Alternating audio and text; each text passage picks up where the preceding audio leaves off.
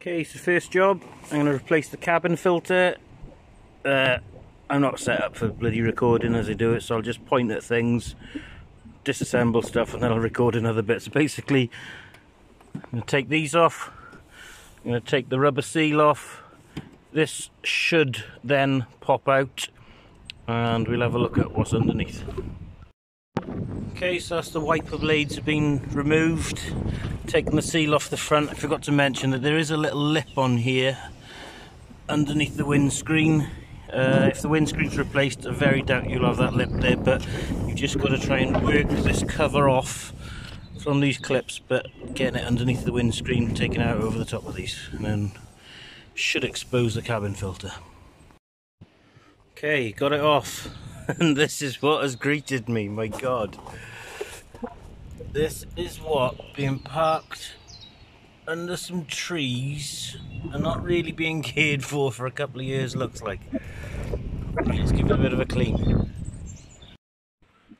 Okay, so as you can see, that's the old filter removed. I've given it a bit of a clean. I'll give it a hoover out now in a bit, because what I've taken out is just by hand, which equates to this amount of crap in a bucket, and there is the old filter. Look at the state on that.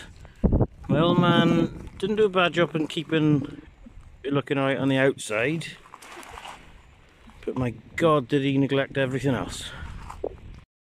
Okay, so that's the new filter in. I put it in from the right hand side and just got it across, clipped it down as two clips. Start reassembling now. I got a plastic cover here which first fits on there. Just put it there loosely, you get the idea. This one here then comes back across, the seal, the wiper arms, and all that malarkey. I'll hopefully once I get it back together I'll put it on. Shouldn't be too long. Okay, and that's it all back together. I don't know how much of a good video that was, if it was very instructional, but as I say, took the two wipers off, managed to pulled this seal off, got this cover off. I didn't bother disconnecting for the washers, etc. So yeah, I got that cover off. There's another plastic cover underneath, got that off. There's two clips that hold the cabin filter, got that out.